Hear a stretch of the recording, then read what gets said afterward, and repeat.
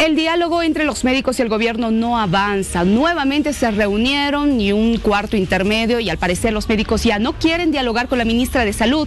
¿Qué va a hacer este sector ante esta realidad? Y es que la población está muy preocupada porque no está recibiendo atención médica hace más de 30 días. Hoy estamos con el doctor Milton González, coordinador nacional del Ministerio de Salud, y también estaremos hablando acerca de este y otros temas a propósito de la falta de atención en los hospitales. Doctor, qué gusto tenerlo acá. Están muy preocupados también ustedes porque se rompe el diálogo. ¿Qué es lo que pasó? Bueno, muy buenos días, Vania, y encantado de estar en tu programa. No, para nosotros el diálogo no está roto, simplemente es que queremos que se cumplan los compromisos asumidos. Cuando ellos nos piden modificar un poco la agenda y nos dicen, pues continuaremos con el diálogo, y nos dicen las propuestas, mándenos por escrito, y en un lapso de no mayor de 1 o 2 horas volvemos al diálogo. Pero sin embargo, ellos, después de que mandamos la nota, ellos ya no vuelven a la mesa de diálogo, ¿no? Ahora ya no quieren dialogar con la ministra de Salud, están pidiendo la intervención del presidente Evo Morales. ¿Se ha vuelto a convocar a este sector para restablecer el diálogo? No, la ministra me indicó claramente de que no reflexionen y volver a sentarnos en una mesa de diálogo y poder exponer, ellos expongan las observaciones que nos han pedido a nosotros. ¿En qué punto se han quedado, doctor? Bueno, a ver, mencionarles que en el primer punto nosotros, y con ellos también, después de 3 días, ustedes son testigos de varias horas de diálogo, pues habíamos avanzado en una redacción para posiblemente resolver ese punto, y que así fue.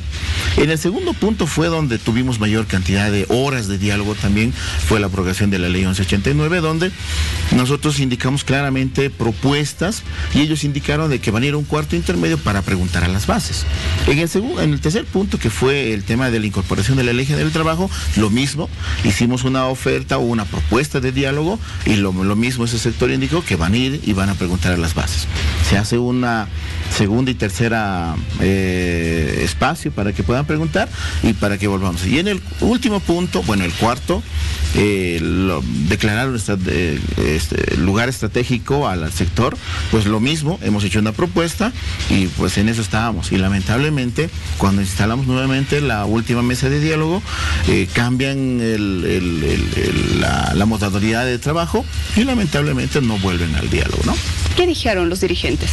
Bueno, ellos mencionaron de que para continuar este diálogo, ellos pedían que la ministra mande por escrito lo que habíamos comentado o que lo que habíamos acordado, y ellos estaban ni siquiera ir y venir a sus bases, porque nosotros les preguntamos, pero ¿cómo ustedes nos piden 2 horas para ir a preguntar a sus bases cuando ustedes tendrían que volver a sus regiones y volver a la mesa? Y les dijeron, no, nosotros ya tenemos preparado, ya tenemos listo.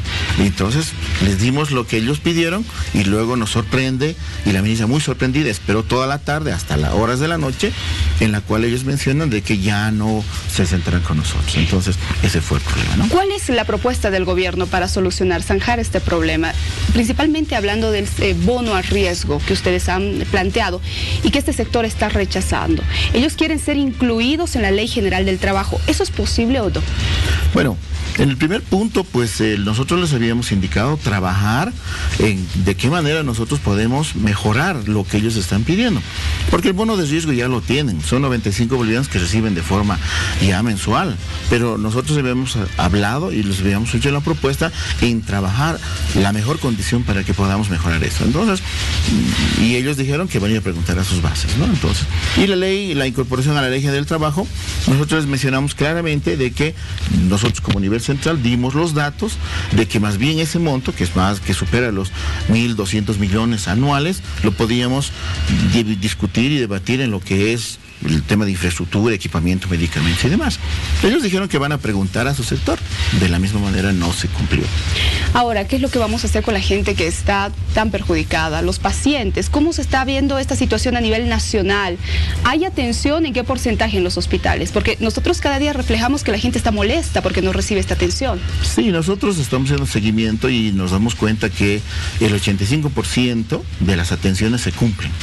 Ese 15% es la consulta externa, que lamentablemente los colegiados al colegio médico y demás son los que no están atendiendo. Ese sector ese es el que no está cumpliendo. Nosotros pues llamamos a la reflexión, al colegio médico, a los dirigentes principalmente, y podamos sentarnos en esta mesa de diálogo para que esto pueda prosperar y pues la gente pueda recibir atención médica. Mientras tanto, los médicos masifican sus medidas de presión. Doctor, le pido que me acompañe, por favor, a ver este piquete de huelga de hambre que ahora se instala también. Le vamos a preguntar a nuestra compañera Giovanna Cárdenas, ¿en qué lugar exactamente, por favor, qué dicen los médicos? Así es, Vania, nos encontramos en el Hospital de la Mujer en el cuarto piquete de huelga de hambre que se ha instalado el día sábado y hoy cumple su tercer día en este hospital, pues las medidas se han radicalizado. Ellos aseguran que van a continuar pidiendo ser incluidos en la Ley General del Trabajo, un tema que no se habría tomado en cuenta en el diálogo que tuvieron con el gobierno. Y estamos con el doctor Miguel Arratia, quien nos va a hablar acerca de ese tema, para hablar acerca de este diálogo que ha quedado ya estancado hasta el momento. Buenos días a toda Bolivia. Nosotros, como siempre, como sector público, preocupados, ¿no? Que la ministra y todo su equipo no puedan, digamos, zanjar este problema. La Ley General de Trabajo es algo irrenunciable para nosotros. El sistema público necesita su Ley General de Trabajo. Y habíamos planteado, ¿no?, que si bien ingresamos a la Ley General de Trabajo, no con el 100% de los beneficios, con 3-4 puntos que se pueda arrancar, eso ya sería, digamos, un gran avance. En cuanto a la parte económica, que es lo que le preocupa en este momento al Ministerio de Salud, ya habíamos dicho, si gasta menos en publicidad, la Ley General de Trabajo para el sistema público ya van a ser. Así de sencillo. Ahora indica hace rato también el señor Moreira, ahora este otro doctor también indica esa misma situación. Yo creo que no es necesario utilizar las matemáticas, simplemente voluntad política. Y eso es la voluntad política. Suprimir en publicidad, ¿no?, para lo que es el gobierno, y darnos eso a lo que corresponde al sistema público, y el sistema público va a gozar de su Ley General de Trabajo. Vania, como tú ves, ellos continúan con estas medidas de presión y además se anuncia un quinto piquete de huelga a instalarse en esta jornada. Qué lamentable esta situación, de verdad, y no hay solución. Doctor, ¿qué les respondemos brevemente, por favor? No, queremos pedirles pues que justamente esas propuestas lo podamos trabajar. Estamos esperando de que en el diálogo lo traigan y discutiremos esas propuestas. Porque también han llegado ya al límite de sus movilizaciones y la gente también al límite de la paciencia de esperar la atención. Claro, la mesa de diálogo justamente es eso, para poder debatir las propuestas que se tienen, no en un escenario fuera, sino que se venga y se discuta. Y eso es lo que no hemos dicho, y ellos mismos se comprometieron.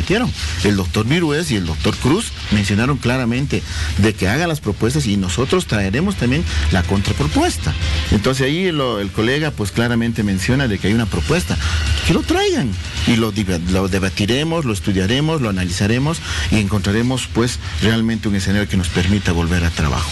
Gracias, doctor González, por su visita. Esperemos que se siente nuevamente a dialogar de este tema y que de una vez por todas se solucione el conflicto entre los médicos y el gobierno, y de una vez por todas la población reciba la atención médica que además tiene como derecho. Tenemos más.